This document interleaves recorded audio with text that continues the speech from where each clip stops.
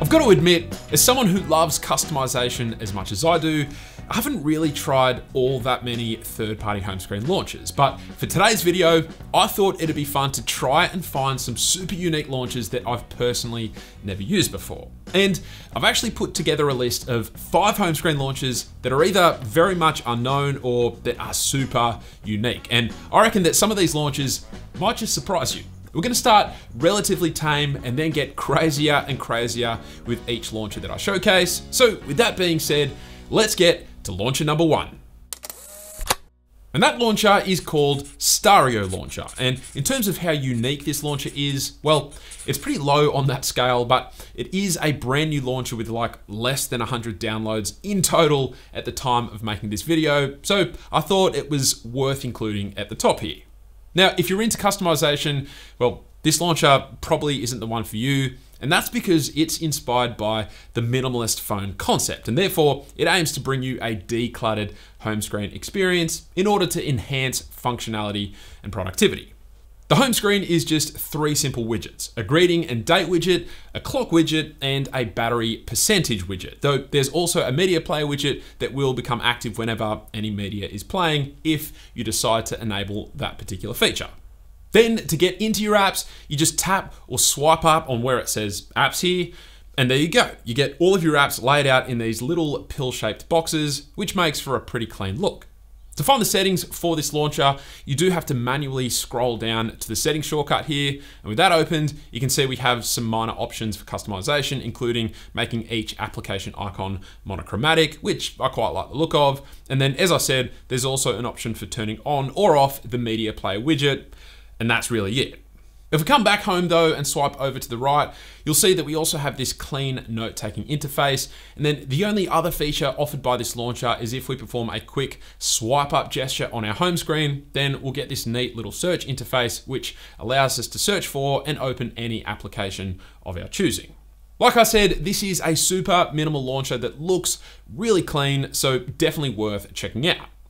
All right, stepping things up a bit, and next up we have AP15 launcher. And this is also a bit of a minimalistic style launcher, but it does not resemble any sort of stock launcher at all. And that's because it simply presents you with a list of your apps as text.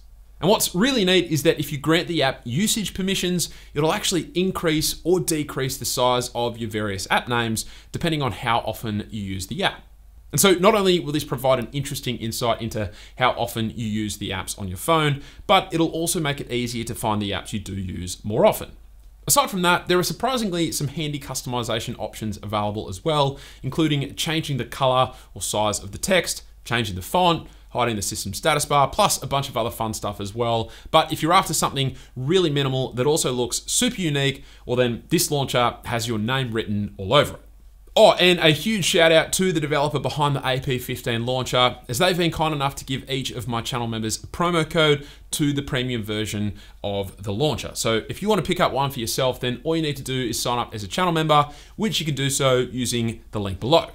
And then we have AIO Launcher, which has a similar text-based vibe to it like the AP15 launcher does, but it also adds in a bunch of extra goodies to make it just that little bit more functional. The primary goal of AIO Launcher is to present you with important information without overcomplicating things with unnecessary colors and animations. The home screen is filled with widgets, which are all primarily text-based, and this allows you to view a whole heap of information at just a quick glance. You can then interact with each of the widgets just as you would with a normal widget, and if you want to customize or delete any particular widget, you can just swipe on it, and there you go. To access all of your apps, you just swipe in from the left, and then if we open the AIO settings, you'll see that there are actually stacks and stacks of customizations that you can tweak to make the app look and behave how you want it to.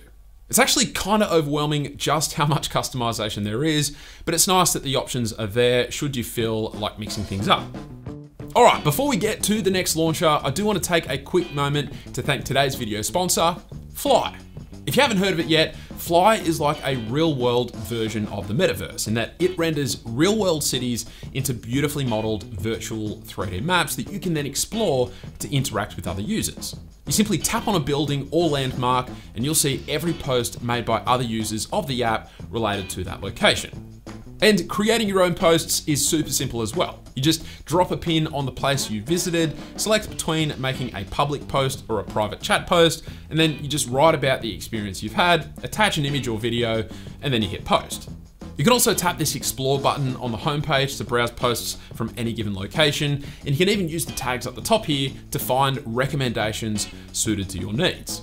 You can also add other users as friends and see their entire post journeys if you like, and it's just a really great way to not only stay in touch with people you already know, but also to meet new people as well.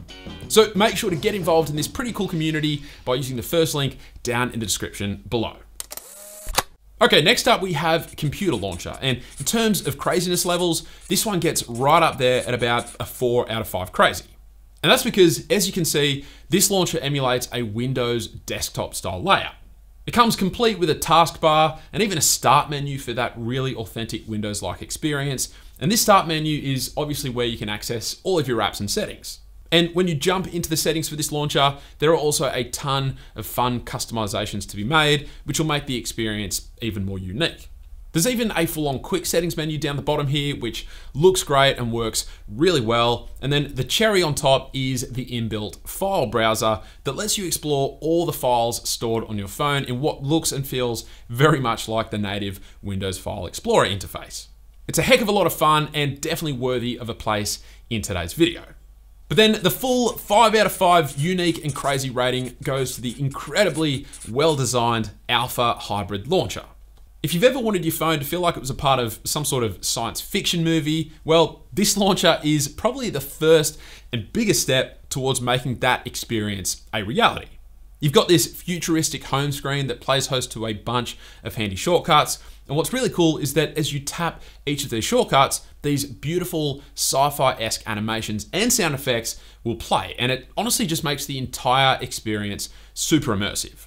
You can also tap this button down the bottom to access some of your favorite app shortcuts, and then you can also swipe to the right to see all of your apps. There's a whole heap of customizations you can make as well, some of which do require a paid upgrade, but as you can see, it is a seriously impressive home screen launcher, and you can really tell that the development team behind it has worked their butts off to make a home screen experience like no other. And so there you have it. Those are 5 super unique home screen launchers that I reckon you'll get a kick out of trying. Aside from that, if you enjoyed the video, then a sub to the channel would be greatly appreciated. But that's it. Thank you all very much for watching, and I will catch you later.